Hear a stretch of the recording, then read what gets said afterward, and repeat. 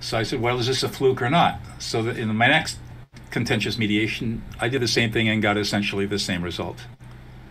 And I said, well, I'm on to something now. But that was scary. Sure. And for a whole bunch of reasons, it was scary. But I felt that it was right. So I just kept testing and working it and refining my skills. And then in 2007, Matthew Lieberman, who's a neuroscientist at UCLA, came out with a brain scanning study that showed exactly why this technique works and no other technique works. It's called affect labeling.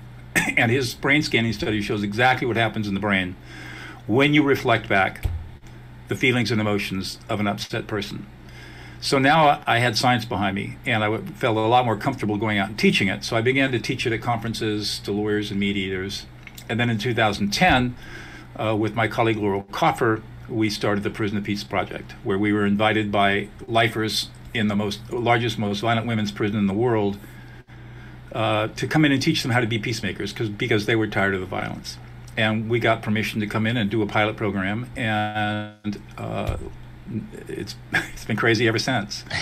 So yeah, the Prison Peace is now in 15 California prisons, a prison in Connecticut, 14 prisons in Greece, and we've got startups in Kenya and Italy. Of course, the pandemic has shut everything down, so who knows when we're going to get back in. But we now are videotaping our entire curriculum, so any prison in the world can have access to our curriculum via video, which would be really cool. Yeah. And what we did when we designed the curriculum, we decided that the very first skill we were going to teach was this de-escalation skill, because these people are dealing in violent situations, and if they're going to be peacemakers, mediators, they need to have something that's going to work the first time, every time, without fail, no questions asked. And there is no room for screwing around and no room for error in these environments. They're extremely violent. And that's exactly what happened. And these inmates were incredible, amazing, powerful people who, once they learned these skills, became model inmates. And many of them have been released. We have 0 reports of recidivism of any of our inmates who have gone through our training. And oh, no, 0. And those that we have trained, of course, that are still in prison, their prisons are relatively quiet, peaceful places compared to the way they were, the yards, compared to the way they were before Prison of Peace was introduced onto a yard. And we've got all kinds of letters from wardens and people saying, talking about the changes. So that's basically kind of the course of all of this. And the inmates bugged me for years to write my 4th book because they were seeing the transformations in themselves, and their families were commenting on how they were changing. And they said, could you please write a book? We know you're an author. Could you please write a book about this so that we have something that we can refer our families to? So that's what led to my 4th book, De-Escalate, How to Calm an Angry Person in 90 Seconds or Less, which was at a direct request of the inmates. And in the book, I tell a lot of inmate stories because they are powerful stories that illustrate the power of this kind of listening. Yeah, I'm 10 pages into this thing right now, and I've already got chills just from the stories so far of what you wrote so far. I can't wait to get to the rest of it. Were you reading while he was talking? Is that what was happening there? No, I was trying to figure out, because it's affect label. He said that phrase. Affect labeling. Affect labeling. Yeah, so that's a technical term. We call it affect labeling. What we're trying to do is distinguish the type of emotional listening that I teach, from the old-fashioned active listening and communication, both of which don't work. Never have, never will. They can't work. They won't work. They're still taught all over the place. But that's just because people don't know any better. But you never use an I statement when you're listening to somebody else. And this is a mistake that goes all the way back to the 1960s to a psychologist, Roger Gordon, who invented the term active listening. And his work was misconstrued, typically, and people picked it up in the human potential movement, and we just can't get it out of our system to use these I statements and also stay away from emotions. And you talk to most psychologists, will tell you this stuff is stupid and it doesn't work, and they don't know what they're talking about. Research, and they haven't done the science like we have. So it's always fun to talk about that, because a lot of people wonder about the you versus I statement. So that's a very big part of the process that we teach. And in the beginning, it's a little weird. If I'm going to tell you big and, hey, man, you're really pissed off, you're really frustrated, you're really angry, you don't feel like anybody's listening to you. You feel completely unsupported and unappreciated. It's kind of making you sad, and it's a little scary. So that's what affect labeling is. What I did just there, just using statements and reflecting back your emotional experience, and that takes some getting used to. But once you learn it, you never go back because you see the power, the transformative power this form of listening has on people. Do I really look pissed off? Because I'm trying not to. Well, and that's so different than what I'm taught in therapy. It's a repeat back of like, I hear you say bullshit, this, and then always say like, I feel blah, blah, blah. Okay, it's correct to say I feel. Okay. You can use an I statement when you're asserting your own feelings and experiences. That's correct use of I statement. Okay. It's an incorrect use of an I statement to say, oh, what I think your feeling is, or I'm sensing that. Whenever I use an I statement talking about you, it's now all about me, and your brain shuts off. All of these great things that Lieberman discovered don't happen when you use an I statement. They only happen when you use statement. You say you feel blah, blah, blah, not I think you feel. That's right. Exactly right. Okay. So in your book, it says on the front cover, because again, I'm only 9 pages in, how to calm an angry person in 90 seconds or less. So how do you do that? Now, please go out, get the book, read the book or whatnot. I don't want to give out any secrets. Oh, there are no secrets here. I can explain it. And the 90 seconds is interesting because it really takes about 30 seconds. But when the publisher and I, the editors and I kind of got into it over, well, how fast is this? Well, no, 30 seconds, that's just 90 seconds is unbelievable enough. So here's how we do it. 3 steps. Everybody take out a pencil and paper, write this down, and then buy the book because just knowing the 3 steps intellectually is not going to help you. You've got to really get the book, take my courses, learn how to do this stuff. Okay. It's easy to state, take some practice to master. Step number 1. You're confronted with any kind of upset person or even a happy person. This works really well with children, especially happy children. But you are seeing somebody who's emotional, either happy or positive or negative. The first thing you're going to do is ignore their words. Now, we'll use anger as an example because that's the title of the book. When somebody is angry, we can ignore the words. We've heard those angry words many, many, many times before. There's no new news here. So we can afford to ignore the words for 90 seconds. And the reason that we're going to ignore the words is for 2 reasons. 1, we don't want to get triggered ourselves by those angry words, especially if they're directed at us. And 2, we need bandwidth to do the next 2 steps. So the first thing we have to learn how to do is treat those angry words as pure white noise. There's nothing there that I'm going to pay any bit of attention to. Step number 2, you're going to read the emotional data field of this upset, angry person. And what most people don't realize is that emotions comes in groups of emotions. Then you never have just one emotion. You have multiple emotions all grouped together. And so what we want to do is label all of those emotions. But how do you know what emotions there are? Well, it turns out that our brains, through evolution, have this innate ability to read other people's emotions with a great deal of accuracy, very quickly and effortlessly. It's not a skill that we practice because, our society is biased against emotional competency. So you don't learn how to do it. But it's pretty simple. You just sit in silence and just say, ask yourself the question, what's this person feeling right now? And the answer will pop into your head, and you'll be right. And then whatever pops into your consciousness, that's what you say. You'll say, okay, Bissum, you're really pissed off, man. And then the third step. I'm not angry, I promise. The third step is to do just that. The emotion pops into your head, and now you're going to reflect it back with a simple you statement. You are or you feel whatever the emotional experience is. And anger, of course, is a presenting emotion, but it has many, many emotions underneath it. That where the anger is just the presenting emotion. They are angry, yes, but there are many other emotions underneath that are driving that anger. And what we want to do is validate those underlying hidden emotions and bring them to the surface so that the speaker, the angry person's prefrontal cortex, can process that information. And what Lieberman's study shows is that when you do this, the emotional centers of the brain, primarily the amygdala, are inhibited while the prefrontal cortex, primarily the lateral prefrontal cortex, is activated and comes back online. And it's kind of this inverse correlation between being emotional and getting your rationality back. And when you affect label somebody, you are literally lending them your prefrontal cortex for the time it takes their prefrontal cortex to come back online, and they calm down every time, without fail. Every human being on the planet, it'll work on any human being on the planet, in any culture, because all our brains are hardwired the same way.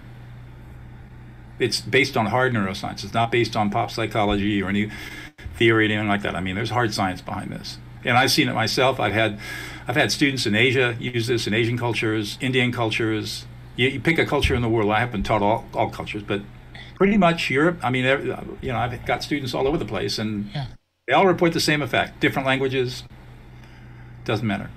Wow. So why don't we hear this more in mainstream? Like, because I mean, well, you look at everywhere, and everybody is just on edge. It feels like everybody's about to blow. Well, first of all, most of the pop psychology is based on pop psychology. It's not based on science. Like Freud, for example. Freud was brilliant, but he was dead wrong. There's nothing that Freud wrote about.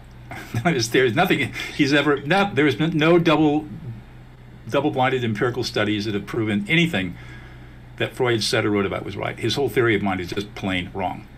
But unfortunately, his stuff has gotten into lay psychology, pop psychology, and it's just really hard to dislodge. But I think the more enduring problem is that we've been lied to for 4,000 years by theologians and philosophers who have told us that what makes us different from other animals is our rationality. What makes us human is our rationality. And they are so wrong. They're so wrong that it's abusive. Because what separates us from other animals is our emotions. No other animals have emotions. Only humans have emotions. And we are 98% emotional and only 2% rational. In fact, even economists today, finally, they've come around to the idea that we have this thing called bounded rationality. Because their economic models never worked out. They do these elegant economic models about utility theory and rational choice theory, but it never proved out in the real world. And it took people like Dan Ariely and other behavioral economists, and before him Daniel Kahneman and Amos Tversky, to show that all our decisions are emotional. Yeah. We justify them with rationality, but we make them they're made emotionally first. Yeah. Well, this is a really bitter pill for people to swallow. I'm active on LinkedIn, and I'm out there on Wednesdays and Fridays posting stuff. And the last couple of weeks I've been posting some polls, and I found that the vast majority of people on LinkedIn think that approaching an angry colleague with either problem solving or rationality is the right way to do it. And of course, those are the two worst things you can do. And, there's just a profound ignorance and fear, a lot of fear. People are really afraid of emotions.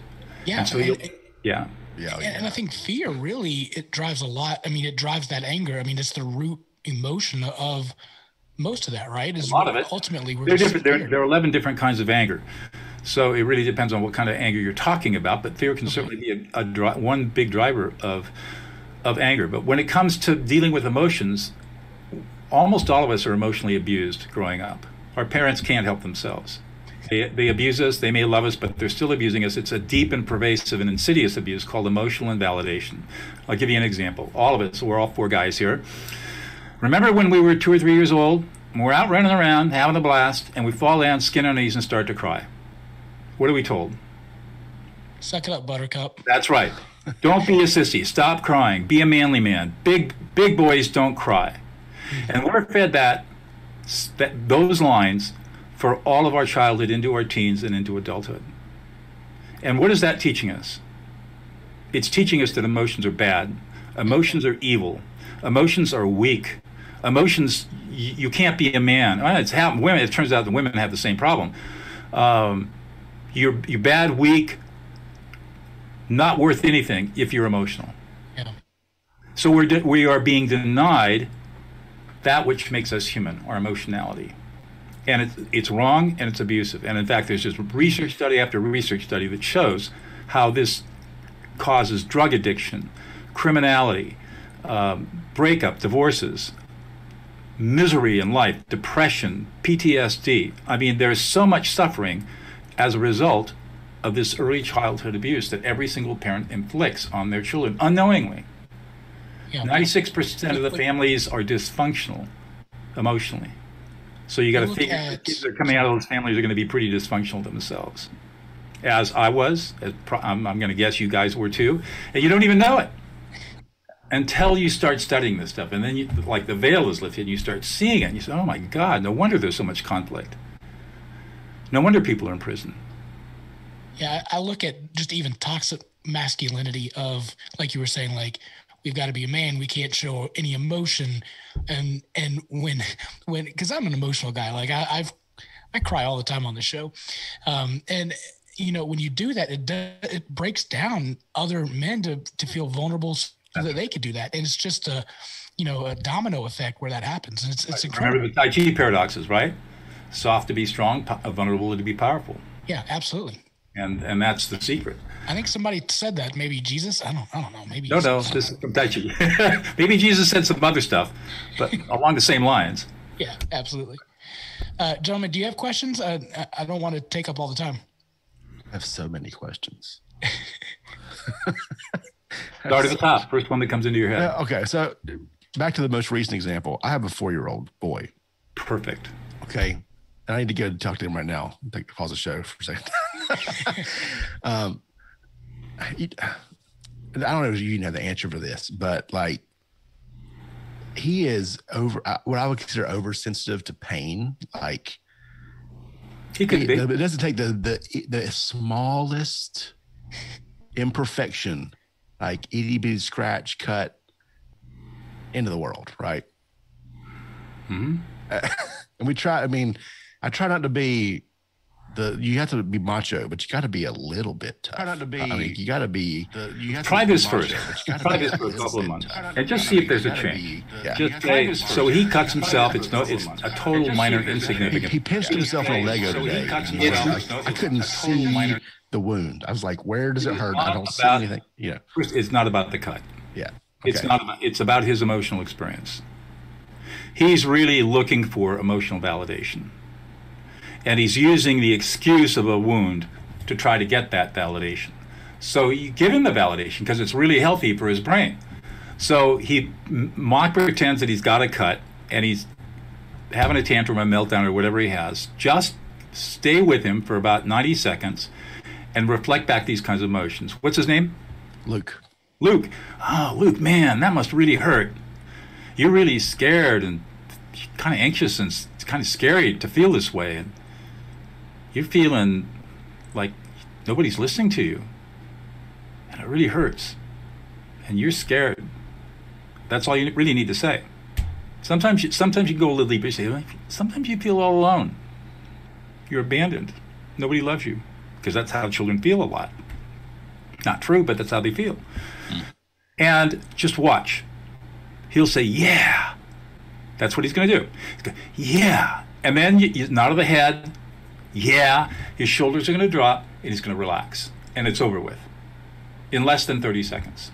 You do that to him every time he's in upset. Doesn't matter what the cause is. Just validate his emotions. In 4 months, it won't be a problem anymore. You'll reprogram his brain. All righty. Then you can email me. You can email me in 4 months, and I'll send you a follow-up. Yeah. No, give it a try. I have parents that I've trained over the years, and they report how they had a 2-year-old or 3-year-old who just had constant tantrums and meltdowns. And what they don't understand, most parents are not taught about neuroscience and neuroscience of childhood development, but tantrums are the brain's way, the baby's brain way of protecting it against harm. So a tantrum is like a fuse blowing. The toddler is overstimulated and can't handle anymore. And so the brain goes into meltdown to protect the brain from serious damage. And that's what a tantrum is all about. It's just an overload protection, like an overload voltage. All you have to do is affect label the child in language that's appropriate to the age. Oh, you're really tired, you're really scared, you're really frustrated, stuff like that, whatever's going on. And 30 seconds, gone. I guarantee it. I guarantee it. I'll try it probably tomorrow. It's how the brain is hardwired. And people can't believe that something apparently this simple is so powerful. And everybody wondered, well, how come we didn't know this before? Well, brain scanning technology has only been out since '93. So, I mean, hardly even, not even 30 years yet. And, you know, this stuff is so new.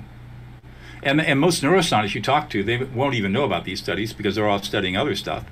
So there are just very few neuroscientists who are looking at these kinds of issues. Their papers get buried in journals. It takes somebody like me, who's not a neuroscientist but understands neuroscience, to go rooting through all the research to find the papers and studies that offer insight. And then my job is to take what they have demonstrated about the brain and turn it into an intervention, something that will work. And that's what I do. Because I'm a peacemaker and a mediator. People pay me big bucks to come in and solve really difficult problems. I better have tools that work. Yeah. So I go to the science to find solutions. How do I get my wife not to go to Olive Garden anymore? Because I'm tired of that argument. You can go by yourself. There you go. That's perfect. Magic Man, I thought you were going to say something. No, just, and I mean this as a compliment. It sounds like I'm going to say it's bad, but no, boy. I mean this is good. This is good. Here we go. What the instructions, Doug, that you just gave producer Brian with dealing with his child reminds me kind of the way somebody who I think is a national treasure did it when he was dealing with kids, Mr. Rogers. Because he talked. I mean, he basically put himself down at a child's level, so to speak, to relate to them, and said that, things just like, you feel lonely, don't you? And that's how children were able to relate with him. That's right. And he was able to teach adults are the same way. Don't ask questions. Yeah. So don't say, "You're lonely, are you?" No. "Oh, you're lonely. You're sad." Mr. Rogers epitomized a lot of that early stuff. Again, this guy Roger Gordon, who invented active listening, actually was quite instrumental in doing this sort of work with children. He was on the right track. His work was misinterpreted. Gordon himself was correct in what he was doing. It was his work that was misinterpreted by other psychologists who got it all wrong. And there's another guy, Gordon Neufeld, who's a developmental psychologist out of Vancouver, British Columbia, who is just brilliant. And he doesn't use affect labeling, but he talks about why this kind of process works with children. He talks about developing emotional maturity, and just really great theoretical stuff. So there are a lot of people out there that are really doing the work, but it's just not getting into the mainstream yet, which is why I do these podcasts, because the more people I can reach. And, it's not for everybody, but maybe 1 out of 10 or 1 out of 100 will maybe grab a book or give me a call or take one of my courses and learn this stuff, and their lives will be changed forever. I know, because I've seen so many lives change forever. With neurology and the brain function and everything, and you said it works 100% of the time. What about in cases where there's brain damage or brain dysfunction? Yeah, it depends. That's why I don't use the term mental illness. There's no such thing as mental illness. There's brain dysfunction. Okay. And it can be caused by a lot of different things. Right. Okay, so we're dealing with some kind of dysfunction in the brain. It could be physical, or it could be how the wiring is set up. It could be lots of different things, cognitive, lots of different dysfunctions. It depends on the kind of dysfunction. Okay. About the only kind of disorder that I've experienced where I don't think this will work very well is when you have to deal with an overt maladaptive narcissist. Maybe extreme sociopathy or psychopathy, where people have no empathy, they're deeply alexithemic, they don't have any ability to relate to their own emotions. Those kinds of deep brain dysfunctions, this will be more challenging. Having said that, I have worked with some of the most violent inmates, at least in California, which would be representative of the population of very violent people. And they've completely transformed their lives when they learn these skills. And in really, truly miraculous and amazing ways. So I do believe in neuroplasticity, which is the idea that we're not set in, as long as we've got enough brain cells in there, enough neurons, we got a couple of billion, give or take, we can reprogram our brains in many, many powerful ways, and the brain will make up for deficits by co-opting other parts of the brain to take over functions. So being put into the right environment with the right kind of training over a period of time, there's always hope. Always hope. There's a phrase that you've used several times is you felt listened to. Yes, listening others into existence. Mm-hmm. Yeah, I'm think that seems to be key just for anything. Is we as a society and as individuals just do not feel listened to, and you see that through Black Lives Matter. You see that through just individual lives. Like we just don't hear that. That's right. All of the injustice that people are talking about, which is all real, is really all about being validated and being heard and being listened to and being respected. You know, and most people, in my experience, don't need to be right. They don't have a need to be right. They have a need to be heard. And once they're heard, then you can have the conversation around whatever the topic is. And the reason that we are not listened to and people is because most of us have never experienced emotional safety because of this family dysfunction that I talked about. We all, until you learn these skills and it changes you, we've got walls around us.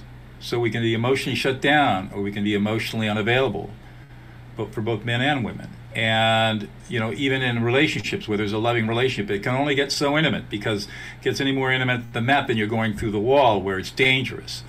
And this is all due to childhood pain, emotional pain inflicted by parents when they emotionally invalidate. And we learn how to protect ourselves from that pain.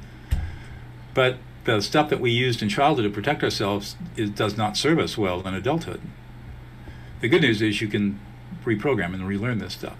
But that's why we're not listened to, and that's why, because we don't allow ourselves to connect with people in a way that would allow us to listen appropriately until you start learning and practicing these skills.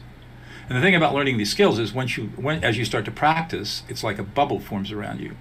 And I can have somebody just spitting in my face, spitting angry. Now their hands better not come up. If their hands come up, then my hands come up, and you don't want to be around me when my hands. My chi comes out.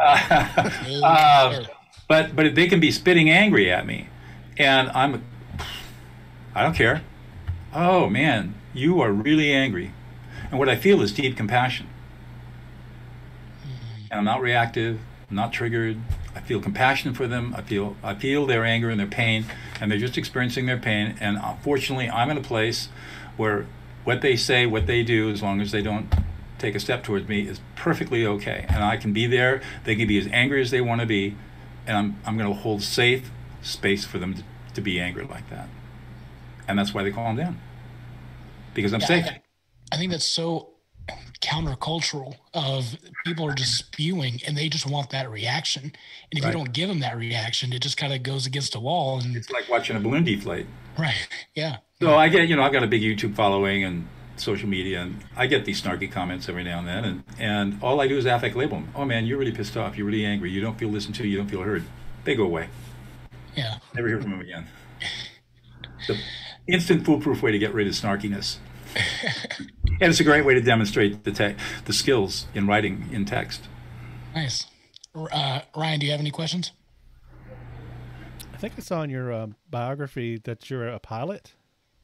Yeah, I fly airplanes and helicopters. Okay, yeah, I was just curious which certifications and such. I know this is kind of off topic. I'm a private pilot, instrument rated, tail wheel endorsement, and I've got a rotorcraft endorsement, so I can fly helicopters. Although I haven't flown a helicopter forever. I haven't really flown much in the last couple of years, anyways. But yeah, I've got 2,000 hours flight time in both. Goodness. And I've got a multi-engine rating too. So. Oh, that's good. Do you did you say you had an IFR rating as well? Mm-hmm. Yeah, instrument rated. Instrument rating, yeah. Do you fly often, or do you? Well, I don't. I haven't flown in the last couple of years. I flew a lot because I was traveling a lot, speaking and teaching, and so I have a little RV6, which is a little experimental airplane, hand-built little speedster. Flies super fast, 200 miles an hour. Mm-hmm. So I would fly all over California, really fly all over the West, and I use that, but then a lot of that work stopped, and I'm not a person that goes out to fly to go buy a hamburger. I'm not a recreational pilot. I was trained as a professional pilot, and so right now I'm not flying. So that means that if I want to go out to fly, I got to get the airplane inspected and start it up again, and then I have to go back through and get all my currency back up. So it's just time and money, and of course with the pandemic, what's the point? Yeah, exactly. So, but yeah, I put on a lot of hours and flew all over the place, and did. Like, just looking at your biography again, you're a jazz violinist, Yeah. aircraft and helicopter pilot, ski instructor, second degree black belt, Tai Chi master, whitewater rafter. Like, what else can you, like, you're like the most amazing person on the planet. Like, I mean, that's so cool. What happened? First of all, I don't own a television set. So I don't watch television. Okay, so that frees up a lot of time. Well, I was going to ask if you know what the A-Team is, because you reminded me of Hannibal, but I guess if you don't watch TV, then What happened was that I had a lot of problems. I was born blind and deaf and 2 club feet, and I mean, I was born a mess. And in those days in the 50s, people had very little patience for me to train me, to teach me. I was left-handed. Nobody wanted to mess with me. I was too hard, and I was super smart. So I had to learn how to teach myself. And I had so many bad instructors and so many bad coaches and so many bad teachers that I finally made up my mind that I will never, ever, ever subject anybody else to what I had to go through, the pain I went through of people not having the patience to really break things down. So I started learning stuff that I was really interested in. For example, I don't play golf. Well, why don't I play golf? Because I don't want to put the 3,000. I'm just not motivated to put 3,000 hours in that I know it would take me to become a scratch golfer. I could become a scratch golfer in 3 or 4 years. It's going to take me 3,000 or 4,000 hours of practice to get there. I know exactly what it's going to take. Jazz violin. I mean, same thing. I knew, but I played Irish and old timey fiddle. I taught myself fiddle in law school, and so I wanted to learn jazz. So I said, okay, I'm going to learn jazz. I know exactly what it's going to take. It's years and years and years of pain, painful, boring, tedious practice to get the skills down. And it's the same thing with all of these things. I just decided, Jay, I really want to take this up. And I take it up, and I find a really good teacher. I know what kind of a teacher I need, and then I go for it. And I don't do anything else. I just focus on that one thing until I get it mastered. I want to make sure. One thing at a time, and all you do is spend 15 or 20 minutes a day on one thing every single day. You'll be amazed at what you can accomplish in a year or two. Most people don't get that. They think that, I can never be a jazz violinist because I don't have ear. I didn't have ear. I didn't have rhythm. Wow. When my teacher started me, I couldn't cross crawl. Cross crawling is what you learn as a baby, because I didn't start walking until I was 3 years old, so I missed out on all that development stuff. Cross crawling, where you put I had to get on my hands and knees with a metronome, and slow it way down and go, and say to myself, left hand, right knee, right hand, left knee, to the metronome, ba, ba, ba. That's slow. I couldn't do it. I could not do it. So when people say, oh, gee, I don't have any musical talent, I say, well, neither do I. That doesn't mean you can't develop it.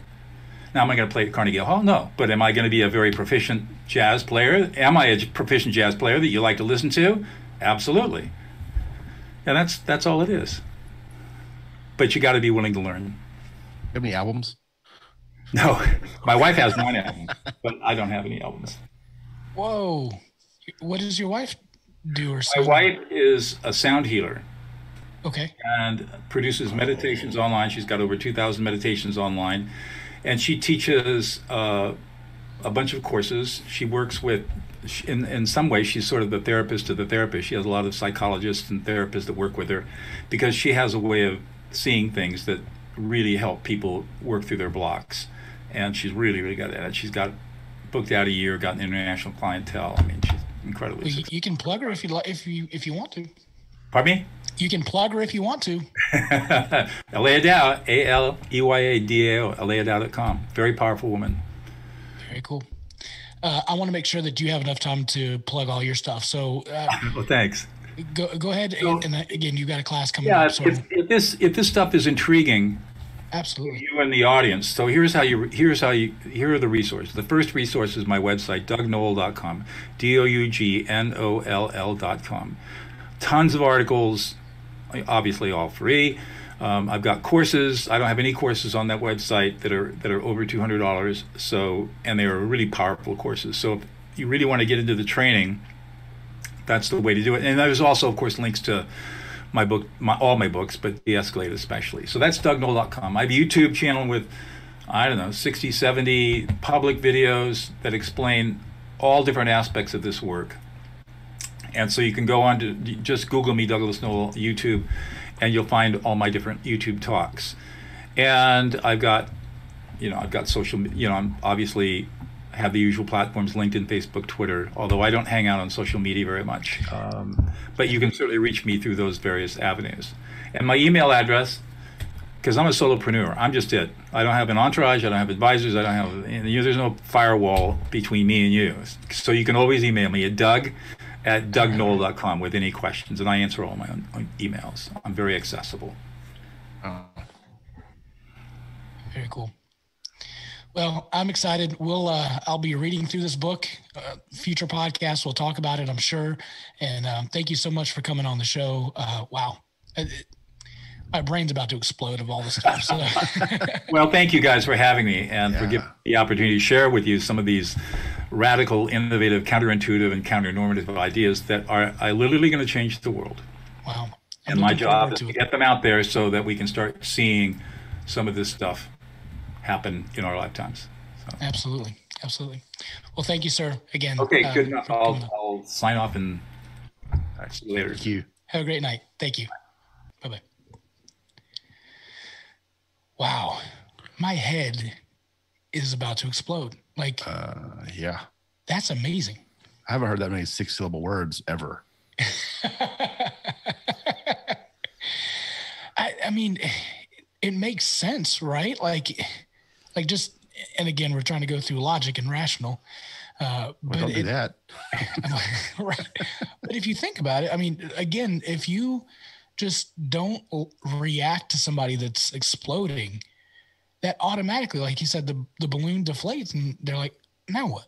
So that's the first step is, because I don't know about you guys, but when my wife starts, and she doesn't yell often or, whatnot, but like, when it's coming, like all of a sudden I'm like tense up and I'm like, oh, here it comes. And I'm already getting ready to explode back. But if I can just let it go over, there we go. I think it's more for me though. Like if I can teach myself not to explode on myself, I think that would be great too. So, anyway, thoughts, ideas? I wanted to ask him if hanger was one of the 11 types of anger, but that's a good one. I didn't want to take up too much more time because I think that might have taken a while to dive into. The last, I should have, because I'm also, again, being in California, I should have asked aliens or Bigfoot, and I had it on my head, and I just totally forgot about it. I mean, where he lives, Bigfoot's like right outside the door. I mean, right there. Neighbor. I mean, I'm sure he's seen Bigfoot. He has to have seen Bigfoot. We should add that to his profile. Yeah, right. A seener of Bigfoot. Seener. All right, so what do you want to do? Just pause, and then we'll go for the rest of it? Go ahead and do the closing, just for editing's sake. All right, so that was Doug Noel. Listen, I've got his book, De-Escalate. Again, like I said, I think I'm going to read through and see how much of this I could apply. I would love to be able to calm an angry person down in 90 seconds, preferably me. So I'm sure we'll talk about it more in the upcoming shows. Next week, though, we have our friends from Grill Rescue. And you'll remember last year I bought this handy dandy grill cleaner. And so they're going to come on the show, talk a little bit about why they created it, try to save some lives, with grilling season coming up. So, I'm excited to have them on to talk about how important it is to clean your grill properly. So it sounds like it's not fascinating, but it really is. So anyway, all that and more next week on the Southern Fried Philosophy Podcast. And as always, keep looking up.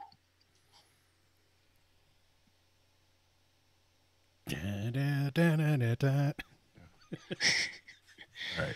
You should play A-Team on the end of it. I've got that somewhere. Have you ever noticed our theme song kind of sounds like Inagata Devita? I don't know what that is. It's a classic rock. Never mind. No, I don't think our song sounds like a classic song. I didn't. But I'll go back and listen to it. Classic rock, not classic. Inagata Devita. Inagata Devita by Iron Maiden. Oh. It's like I thought 70s. it was like a classic song. No, it's the 70s. Look it up. Yeah, I'll have to do that. How you spell that? As he pours. Yeah. Bloop. Okay. Where are we at on this? Okay. Upcoming. I've got 52 minutes. Is that right? Yeah, that's right. Holy Lord. Yep. All right. All right, we ready to go?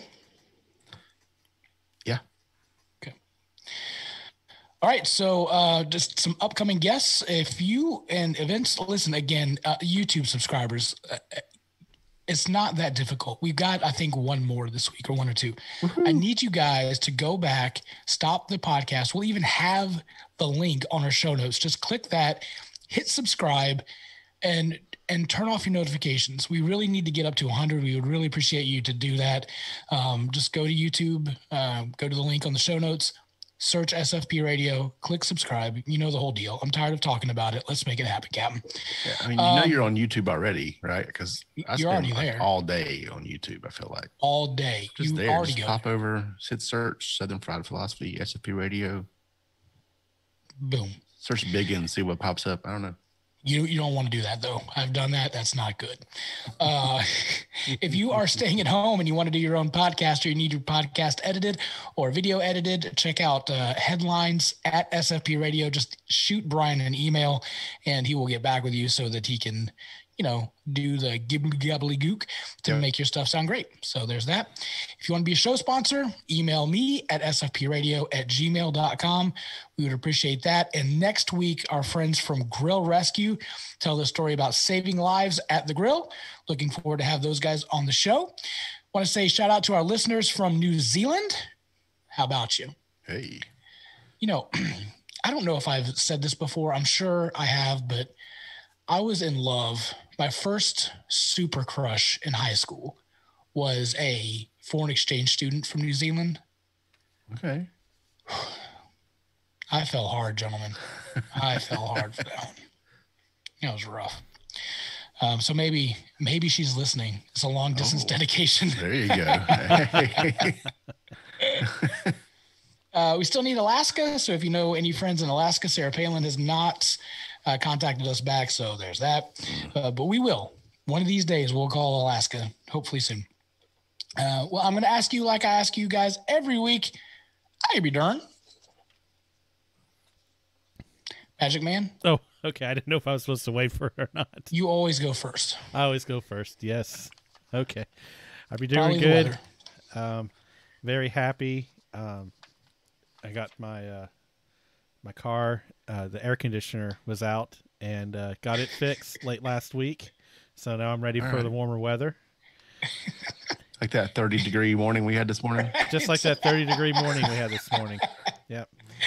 Got it. And the weather's back. Yep. Got it inspected. So now I can pay the state taxes and registration fees and make it legal. And well, it's still legal till the end of next week. So yeah, doing good. How about y'all? Producer Brian, how you been? Oh, I'm good. I just ended up fighting. I purchased a truck recently, and it took almost 90 days to get the title. So I've been riding around with a 30-day tag. Oh, It's faded out for a long time. Oh, Yeah. Anyway, we're good now. So last week, I received my syrup delivery. It was syrup, right? My syrup delivery from Mom and Pop's World's Best Vermont maple syrup, because we shipped it to Biggin's house and I just hadn't been over there to pick it up. So got my syrup. I got the 4-pack because I wanted to sample the grades. So there's I should have brought them in here, but there's 4 grades. There's like a light, amber, darker, super dark. This is what I'm going to call them. So Saturday morning. I think I might have it. Hold on. Oh, do you have the list? Yeah, they're not labeled the same way I thought they were going to be labeled. Oh, they're not. Well, you know what? I don't have it. But in producer Brian fashion, I decided to do a tasting of maple syrup. I got 4 little bottles. It was $20 for 4 bottles. There's not. I mean, maybe I can't decide the values cream. there. What's that? Oh, and I got a pound of maple cream. I'll get to that in a minute. I tried them all. I just made like some waffles. It's just real simple waffles. And I tasted like several times, went through, tried all the different syrups, trying to figure out what this is about. It's syrup, man. I mean, it's good. It's all very good syrup, but I can't pick one. And if you know me, I can always pick the winner, right? Like eating something. I can't decide. They're all really, I mean, it's probably the best maple syrup I've ever had in my life, which may not mean a whole lot because I haven't gotten it straight from the tree before, maybe, but it's really good. Well, this is going to be pretty close, though. So, are you confirming that this is the world's best Vermont maple syrup? To me, it's the best Vermont maple syrup I've ever had. So, I mean, again, I've had this. I've had like the Target brand. I've had the Cracker Barrel brand. I haven't gone in pursuit. I haven't tried to win like any of those, what do you call them? Store picks of like Vermont maple syrup or something, trying to get the allocated stuff before. So, from my experience, my limited maple experience, it's good stuff. So it's not super sweet. I mean, it's sweet, but it's not like maple, Okay. There's no fake stuff in there. It sounded like at the beginning that you couldn't tell the difference between that and like Aunt Jemima, but that's that's not it. I couldn't tell the grades apart. Like the grades. Okay. There's a difference, but it's really subtle. Okay. So you could be good going either way. I liked them all. I'm probably going to rotate or something, like buy a bottle at a time and just, they were all really nice. But then the maple cream. All right. Come on. Okay. So the best way for me to describe this, if you've ever made anything with sweetened condensed milk, that's the consistency is sweetened. You've had it, right, Biggin? So I get a spoon and open that can up and I just go at it. Yeah. Well, so it's like maple flavor in the sweet condensed format, like texture. Like I can imagine all kinds of applications for this. I started with just a spoon. It's really sweet. It's super sweet. I tried it on a bagel. That didn't quite do it for me. But tonight we were having breakfast for dinner because it was quick. So I just had this epiphany. So I took a piece of toast and I put some maple cream on there. And then I took some bacon and put it on top of there and ate that. Oh, man. Son. Oh, man. That was amazing. Absolutely amazing. I don't know what I'm doing here after the show. I've got all. You could probably leave off the bread and just dip the bacon in the maple cream. Okay. There you go. All right. Man, it's Anyway, go get you some. Yeah. Well, that's a good segue on how I'm doing. Producer Brian did something horrible to me just last night. He sent me a message saying, "Hey, did you know that Krispy Kreme has free delivery until the end of the week?" And I looked at it and I said, "You know what? A dozen donuts sound great right now. Let me go ahead and order some." So I get on the app, start using the promo code free delivery. Now, again, this is why you listen live to the show, people, because this will end on Friday. If you're listening now, you can get it in and be good and good to go tomorrow. But this offer ends, so you want to listen to the show. So we're doing like a foster care training, and and the doorbell, the guy comes in, drops the Krispy Kreme donuts, and then they then ask the question like, what's your highs and lows of the week? And so I go, well, my high just got dropped off at the door, and I'm going to have some Krispy Kreme donuts here in a minute. So, and then going through the app, I realized that tomorrow they're giving, they're doing chocolate donuts with chocolate glaze on it. So yes, please. So I went ahead and ordered another dozen donuts to be delivered at 8:15 tomorrow. What a Friday present to myself. And that's free too. So free delivery for that. What's the delivery range on those? I don't know, but I know that it got to my house. I'm probably too far away. Well, you can try it. By the way, I also sent the same link to Mojo, so you can ask him if he did the same thing. I did also tell him that, and he called me a devil. So there's that. But alas, I think I might put some of that maple cream on a Krispy Kreme donut. Oh yeah. Oh, you have to tell us how that goes. Go into a coma. Yeah. So on a sad note, I do want to talk about this. If you listen to the show for quite a while, especially like a long while, episode 101, we had a gentleman named Gary Moore on the show, and he was the pilot. I don't know if you guys remember that particular episode, but he recently just passed away, and we're asking the SFP family just to say prayers for his family.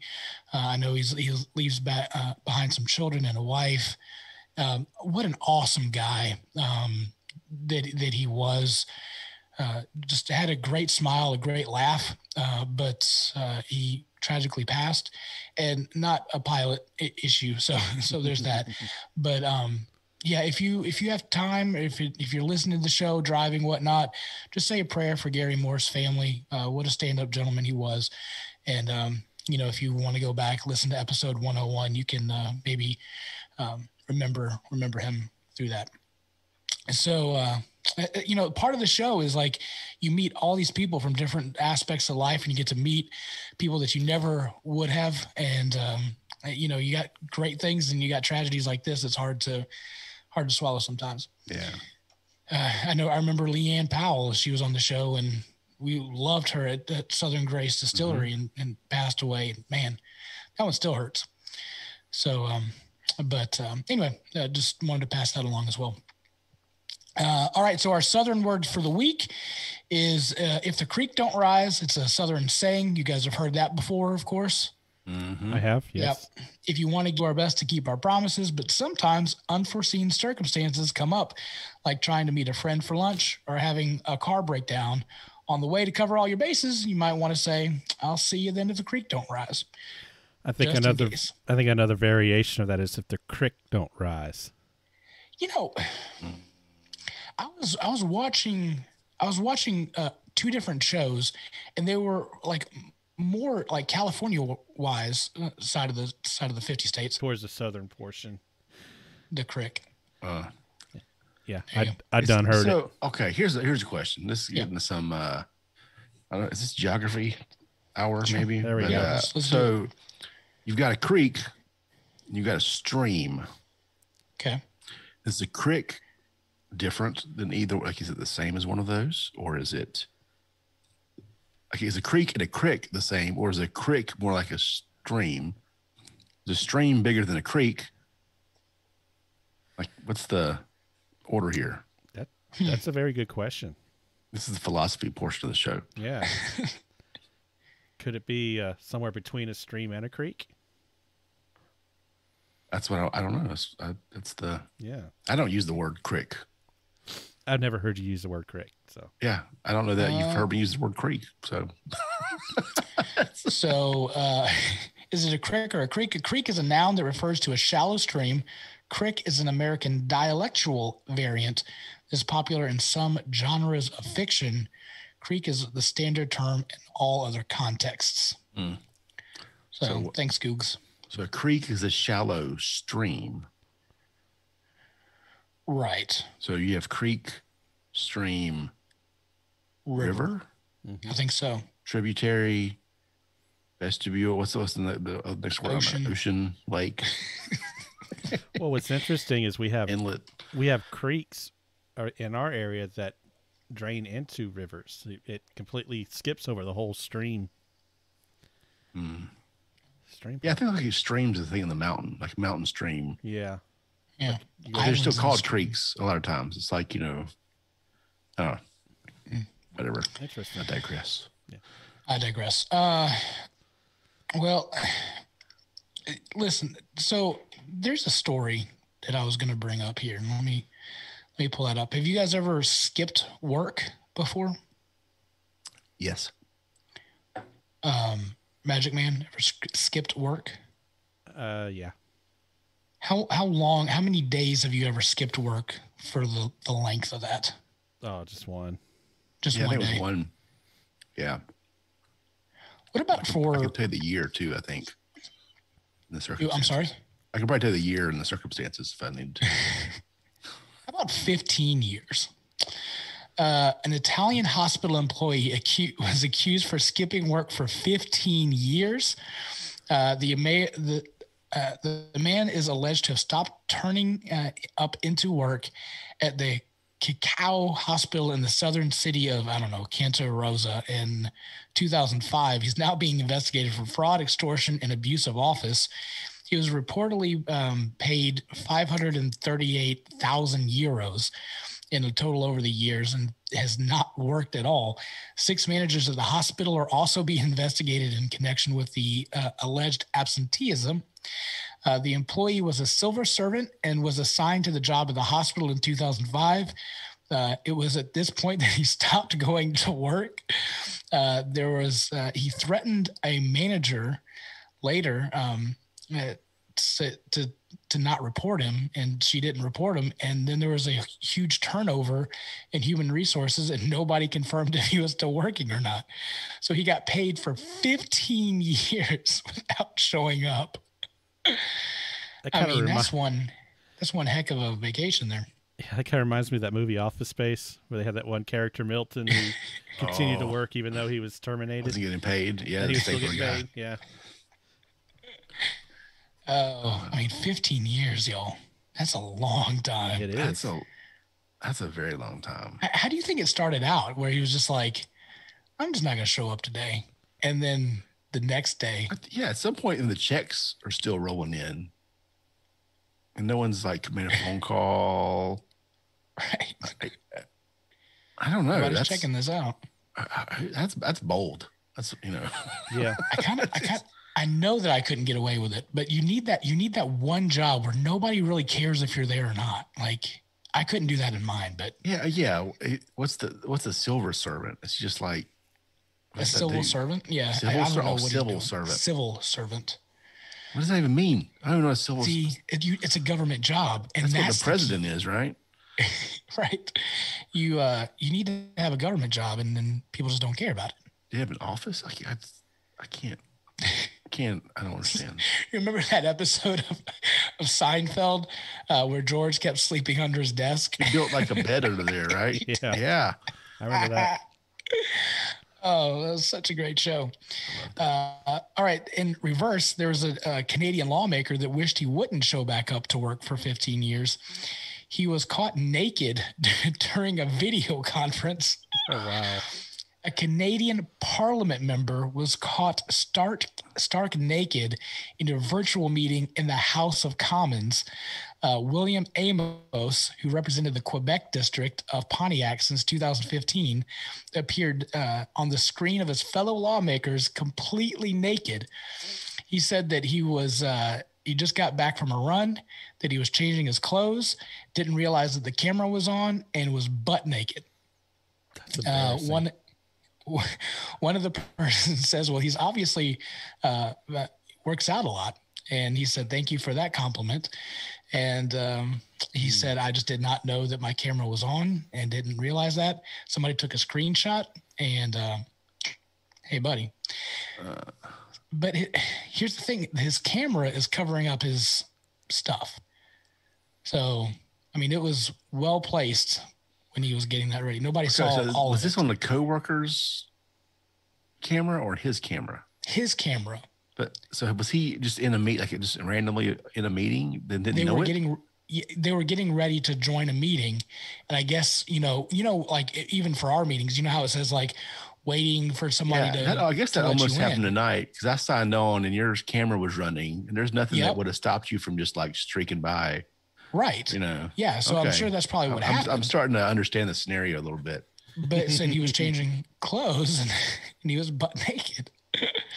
Y'all, you've got to act like there's a camera and a microphone on you all the time. Okay. And this is in Canada. So my question is he fired or do they even care? I don't think that they care. He posted a public apology, said, sorry, I was going for a dog. I was switching clothes. It was an honest mistake. It won't happen again. And everybody just seemed to kind of laugh it off. Because if that happened in the old US of A, there'd be Lordy. we would need to marching or something, de-escalate right? in 90 seconds. Right. Yeah. Yeah. So I thought that those things were pretty interesting and wanted to bring those to your attention. So there's that. All right. Yeah. Here we go. Here we go. The moment we've been waiting for. Let me get my notes ready here. This is the old Chicken Madness tournament brought to you by Red Hill Brewing. Yep. Thank you, Red Hill, for supporting the competition. Though we don't have any beer tonight, and that's We don't have any probably beer. my fault. Is that your fault? Do you have all the beer? Yeah, I do. My bad. I couldn't get it out to you in time. So here we go. Thanks. We'll have a post review or something. We can, if we need to, or Megan will just drink it all and we'll never see it. Either way, you'll never see it. Do we have music? Oh yeah, we have music. We gotta have our theme song music. This is the big. Yeah, you're right. This is the big event. This is the championship game. We're coming in like slackers.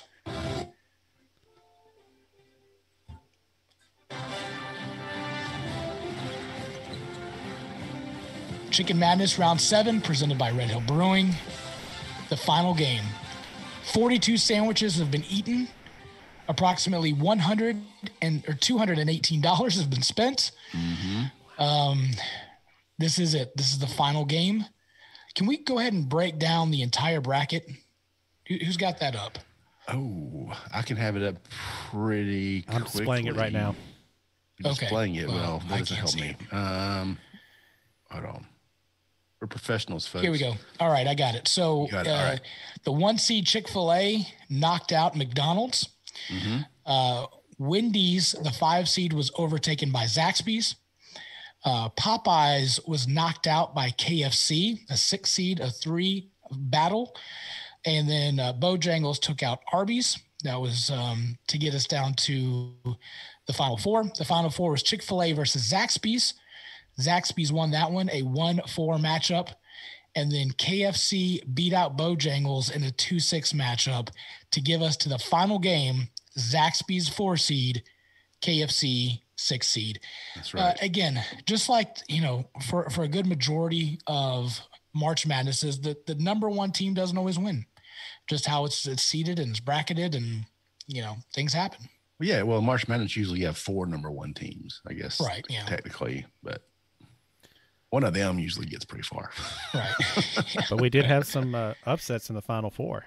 We did. Yep. We had upsets in the first round. In the grade 8. I think KFC kind of came out of nowhere. It did, yeah. We no one had that expected up KFC. Popeyes, and so I thought Popeyes was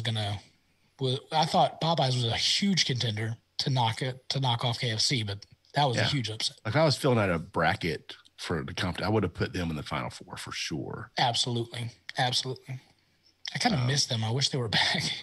No, we can have a consolation bracket next. No more. You guys no are more, sick please. of chicken sandwiches. My family's upset that I won't be bringing home sandwiches anymore on Wednesday, Thursday, whatever day. All right, so this is the big dance. These chicken sandwiches have been preparing all year for this. We have a 6 seed and a 4 seed with KFC and Zaxby's. So if you're just now showing up for the first time on this, shame I'm on going to you. explain it, right? I mean, come on, guys, right? 5 points or a 30-point scale, 5 points for presentation, 5 points for bread, 5 for sauce, 5 for toppings, 10 points for chicken. So you get 30 points per judge for a total of 90 points. We have had one tiebreaker, which we got lucky, I think, on that one. So let's get into it. KFC sandwich. Start with the 6 seed. Presentation. Megan 4. I gave it a 5 myself. Magic Man gave it a 4. Mine, I thought it was beautiful. It was a pretty chicken sandwich. Like yours from last week, mine looks like it got thrown up against the wall. Okay. And stepped on. So there was that. It was tough coming out of the gate already. Yeah, mine looked like the picture you see on the the menu. Yeah, mine looked good. Just it's not a 5. It wasn't a 5, but it was a strong contender. Gotcha. All right. KFC bread, 3.5 from Brigham, 4 from myself, and 5 from Magic Man. Mine was day old. It was stale. Oh, ouch. Considering mine came from a Taco Bell KFC, I was All right. Mine You was get too, chalupa with it? but I think mine was a day old, Mm. and you didn't get a chalupa with it. Yeah, I need to get to have a proper KFC. Yeah. Sauce, which is mayonnaise, 2.5 from Big N, 3 for myself, and 2 for Magic Man. If I go back through the records, I'm pretty sure Magic Man scored a 2 on every mayonnaise.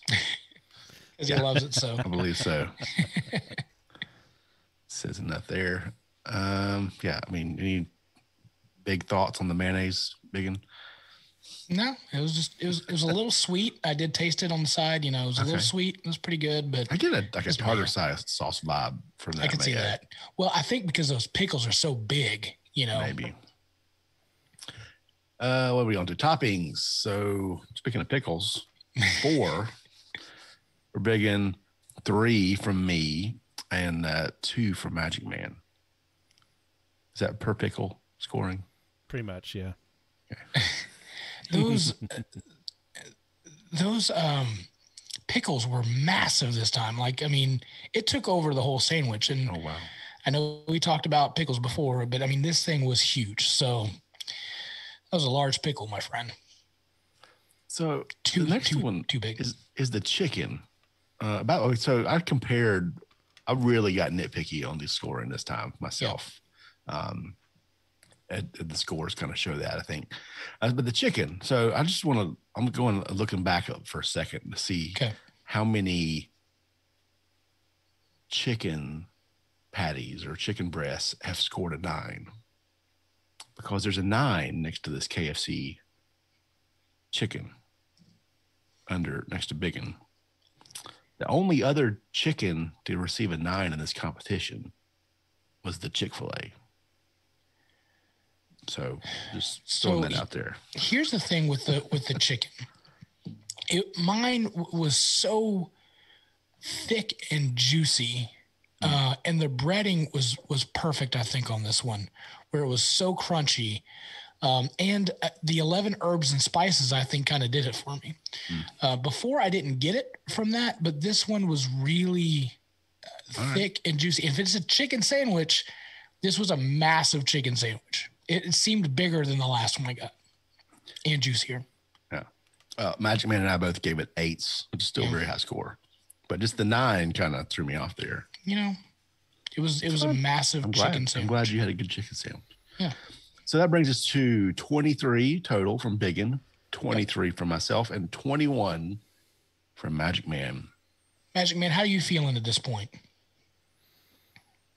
with chicken sandwiches and where we're at in the bracket? Chicken sandwiches, I'm tired of eating them. The bracket, I think it's a good bracket. Looking forward to seeing what the winner is here. When we first put this out, did you think any way, shape, or form Zaxby's versus KFC? No, I figured it would have been like Zaxby's versus Chick-fil-A or I don't know, the top ones. Popeyes, maybe. Yeah, the top 3 I can think of would be Zaxby's, Popeyes, and Bojangles. Oh, wow. Oh, okay. Interesting. Okay. Yeah. That's the final 4 almost. Yeah, I didn't know who would have been the 4th one, but I would have thought, yeah, Popeyes, Bojangles, and Chick-fil-A. Oh. Yeah. I thought 67. Sorry. Go ahead. I was thinking KFC or Chick-fil-A was going to run away with it. Priest Ryan, what were your thoughts? Where did we put this together? Yeah. I mean, Chick-fil-A is always a contender. I thought the Popeyes would be super strong. I knew Zaxby's, this sandwich is a brand new sandwich. Right. Looked like it could totally go for it. And I love Bojangles, so yeah. I didn't think Bojangles would go that far, but just because it's not playing the same game anymore. Yeah. Now if Bojangles, I don't even know if it tastes good. If you did like a pickle and a nicer bun and a little bigger piece of chicken, Yeah. I don't know how that would play. If you put in a bigger piece of chicken, I think you got something there. Maybe if you get a double chicken Cajun filet. Can you order just a Cajun filet with 2 pieces of chicken on there? Hey, we can try it. That'd do the trick, I think. That we're gonna make Magic Man eat chicken sandwiches every week from here on out. Yeah, next is the West Coast chicken sandwich challenge. So we'll find something out there, I need you to go to Chick-fil-A, get the Chick-fil-A bun, the Wendy's chicken, and we'll make Frankenstein chicken sandwiches for you. There's something to be said for like sauce and tenders, or to see what complements. Yep. Anyway. All right. So 67 was the total out of 90 for the KFC sandwich, which is a good score. Yeah, that's looking back, that's very high. That's one of the highest scores. So it's one of the higher. It's the top 3 point wise, probably. All right, let's go to Zaxby's. What are we doing? Zaxby's. All right. Again, same point system. Presentation wise, 4.5 from Biggin, 4 from me, and 4 from Magic Man. Mine did not look. It was squished a little bit. Ooh, okay. I only deducted a point for that. But looking at the 2 next to each other, KFC looked better in my case. Okay. Bread, 4 from Biggin, 5 from myself, and 5 from Magic Man. The bread's just, I like the bread better. Yep. It's just, period. It was fresh. It wasn't stale. So there's that. Magic Man, you gave it the same score. So yes, bread's bread. Right. Yep. Didn't taste like tacos. That's good. Okay. That's a bonus because it wasn't at a taco place. So that's very good. Sauce, which is Zach sauce in this case, 4 from Biggin, 5 from me, and 3 from Magic Man. So I guess you don't love the Zach sauce. Is that? I'm not a sauce person, but Zach's it's all right. It's all right. Okay. It's better than mayonnaise. Yeah, better than mayonnaise. What was like the sauce ratio to you guys on your sandwiches? I think Zaxby's put a little bit too much on. I like the fact that they put it on top and bottom. And I've said that multiple times. Like that to me seals the deal. They don't just go one side. They put it on both. Yeah. Yeah, exactly. So that makes sense to me. Yeah. Toppings. This is again, pickles, 3 from Biggin, which is down from the KFC, 4 from me, which is more than the KFC score, and 3 from Magic Man. So there must have been 3 pickles. Yeah, I think so. It's been a few days since I ate it. Yeah, I think it was. I A-B'd these. You probably did the same thing. And for my palate, I preferred the Zaxby's pickle, just from a taste perspective. Yep. Yeah, the KFC was too distracting of the sandwich, I thought. Yeah, it was just too big. I can't. Now it's hard to explain, but it was. I think the KFC pickle was saltier, maybe, possibly. Okay. Less fresh. If I had to get, I don't know. It's been a day for me. So now for the main event, the chicken. 8s all the way down. Yep. This was super low. So I scored these both identically. The Zaxby's was a slightly bit juicier than the KFC, but those 11 herbs and spices go a long way on that sandwich. So for me, the chicken, I really couldn't make a decision. It was a tie. Wow. I would say Magic Man was very close as well. It was 8s. Yeah. All right. Let's reveal the winner. Yep. So here we go. 23.5 from Biggin total, 26 from me, and 23 for myself. So that gives us a grand total of 72.5. Zaxby's takes the championship by less than 5 points or 5.5 points. Math. Here's one shining moment. Thank you, Zaxby's. You won.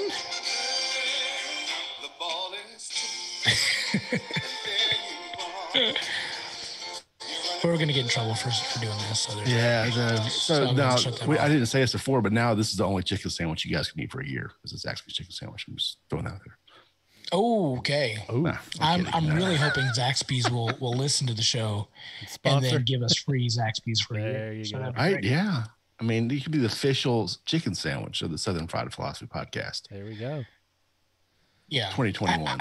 I have put out feelers to Bojangles to try to be a sponsor because I mean we got the same colors, like basically the logo's the same. It'd be perfect. But I mean, hey, they had Jake Delhomme on there. Come on.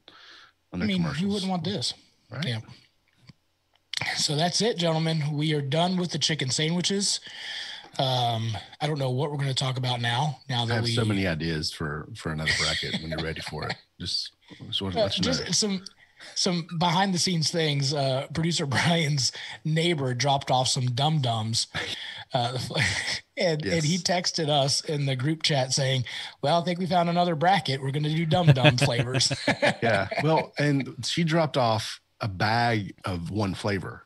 Right. It was I didn't know you could order one flavor. This is like probably 300 cream soda Dum Dums. Oh wow. I like cream soda. It's good, yeah. Yeah. What's interesting is the picture on the wrapper isn't like a picture of a bottle of cream soda. It's like pineapple and something else. So I can't help but taste that in the back of my brain when I put it in my mouth. It's like someone, drink that fizzy water. It's like you drink it. It says lime on the can. But if anyone yells out any other flavor, you're going to taste that when you're drinking it. Yeah. It's like bourbon. Yeah. So I was thinking we could do a Taco Bell menu bracket maybe. Just take the whole menu and just see what the best thing on Taco Bell is. Does it have to be at a Taco Bell only, or can it be a Taco Bell KFC? Oh, that would make it more interesting. You're not going to eat everything off the menu. All right, guys. So we appreciate you tuning in, being with us through the chicken bracket. We'll try to figure out some other bracket coming up, probably, hopefully less expensive. But there's that. Again, so here we go. We're going to have our guest, Doug Knoll. He's coming up on the show. So without further ado, let's go ahead and play that music.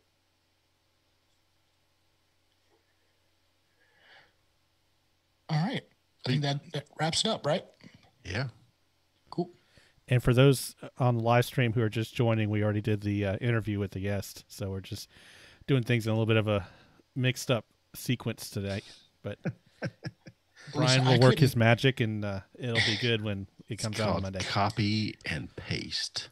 I couldn't keep going for another interview because I have got to pee like a racehorse right now. So without further ado, you guys can keep talking, but I've got to go. All right. I'll be right back. But. All right. We'll see you soon. Should I stop the live stream? Yeah, let's say goodbye. Biggin's leaving, so the show's over, folks. Rodney has said who had the best mashed potatoes? Popeyes is the best mashed potatoes, or is it?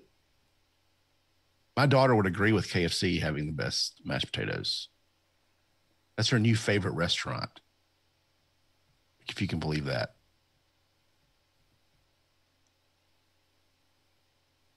How is Biggin's camera still shaking? And he's not. Well, he lives in the old house, so the whole place shakes when you walk. That's true. That's true. Okay. Well, I'll do the outro music and stuff. Hey, everybody! Thanks for watching. Do it for Dale. What? We'll freaking see you later.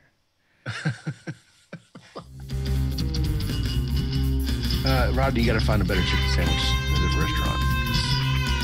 They're pretty good.